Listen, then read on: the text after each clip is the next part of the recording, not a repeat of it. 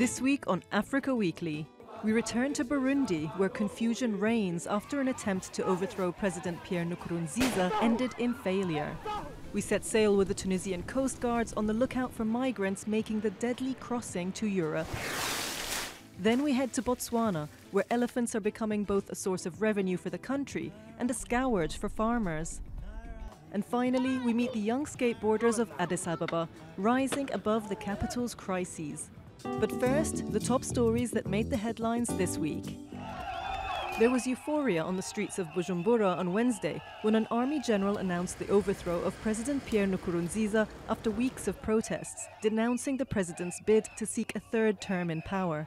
But after 48 hours of uncertainty over who was leading the country, the coup leaders admitted defeat, leaving a trail of confusion on the streets of the capital.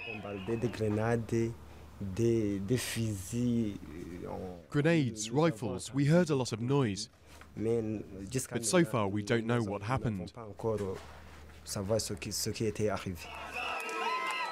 More than 25 people have been killed and scores wounded since clashes erupted in late April between police and protesters, with the UN reporting that 100,000 Burundians have since fled to neighbouring countries. In South Africa, Mmusi Maimane became the first black man to be elected to head the traditionally white Democratic Alliance Party. It's a move that may widen the appeal of the country's main opposition party, which currently lags far behind the ruling ANC, in power for over 2 decades. The past still remains with us today. Finally, in Liberia, thousands celebrated the end of Ebola after the country was officially given the all-clear from an epidemic that has killed more than 4,700 people. Liberians have even gone back to the beach, a luxury that had so far been banned to prevent the spread of the disease. The World Health Organization is urging people to remain vigilant as the virus is still present in neighboring Guinea and Sierra Leone.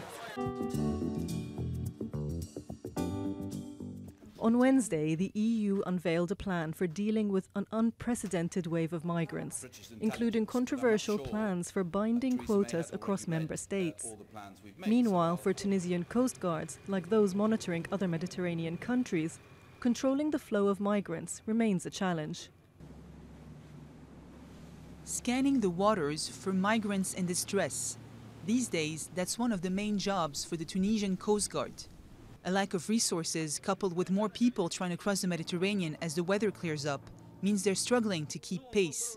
They even have to rely on fishermen to help with rescue missions.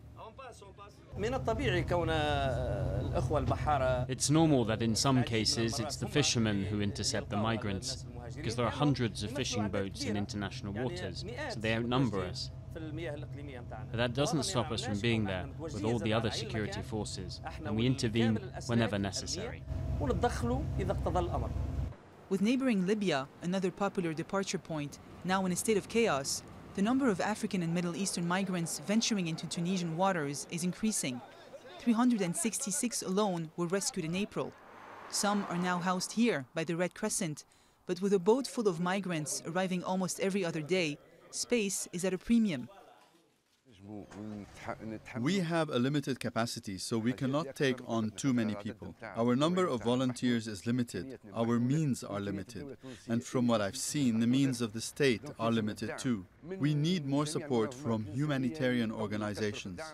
Ali Kone left his home in Ivory Coast 9 months ago. He's already traveled through Mali, Algeria, and Libya. He then tried to cross from Tunisia on a cramped inflatable motorboat, along with 96 others. We had a serious problem at sea off the Tunisian coast. After we passed the Libyan coast and we made it to the coast here, everything went wrong. The boat was pierced and it started to deflate, but then we saw the fisherman's boat. We called them and they rescued us. Rescued migrants often attempt the trip again. In 2014, more than 220,000 of them reached their destination, according to the EU. And despite the hundreds of deaths already reported, many more look set to take on the sea for a better life in Europe, meaning more busy days ahead for the Tunisian Coast Guard.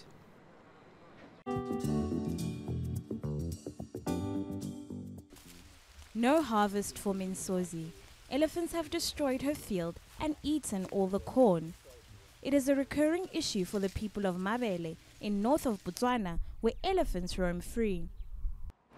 Her village is located on the edge of Chobe National Park, and according to Minsozi, the situation deteriorated when the government banned hunting in January 2014. During previous seasons, I was able to harvest my crops because the elephants were killed. But this year, due to the hunting ban, I can't harvest anything because elephants have destroyed my crops. I'm so stressed, I don't know how my children and I are going to survive. My husband's salary is not enough. Before 2014, regulated hunting was allowed. Local communities were given a quota of animals, including elephants and buffaloes, that could be shot. The villagers would sell hunting licenses to specialist companies, bringing in tens of thousands of dollars to the community.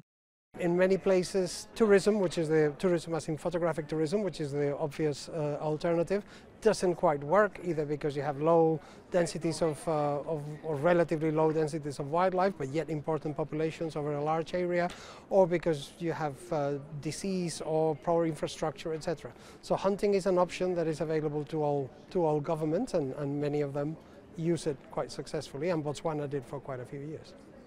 Botswana is home to a third of all African elephants. Its national parks and private reserves make tourism the country's most profitable industry, second only to diamond mining. The government wants the profits of tourism to benefit everyone without killing the animals. The hunters only employ people during the hunting season. That's consumptive. Non-consumptive is throughout the year. So that is why we prefer the non-consumptive. Also, it looks after the species that we have. Once the source of much-needed income, elephants are now becoming a major nuisance to some villages in Botswana. Now the community, we used to tell them that conserve so that you get the profits. But now it's not easy to change the mindset and say conserve. Conserve for what? In Botswana, hailed for its successes in conservation, this debate largely hinges on business rather than moral discussion on animal rights. Even tourist guides fear that the hunting ban will drive desperate villagers into indiscriminate killing.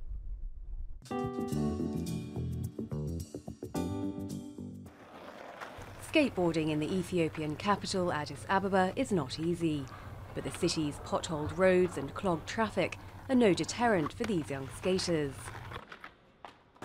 Yeah, we're just trying to use whatever it is in Addis. Even if the spots are pretty bad, we just make the best out of it. In Shiro Maida, a poor neighbourhood in the hills above the city, the sport is offering moments of fun and escape for young people living there. A non-profit group called Mugabe Skate is helping them learn with lessons and building this ramp so the boys and girls can spend their free time honing their skills.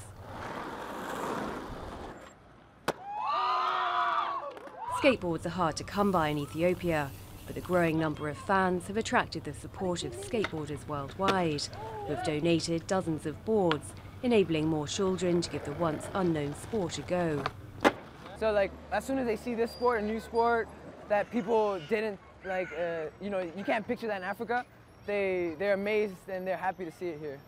So it's pretty amazing, yeah. Every Saturday, the young skaters are encouraged to put down their boards and do something worthwhile for the wider community, to help a single mother or do some cleaning, and to show that even skating daredevils can also have big hearts.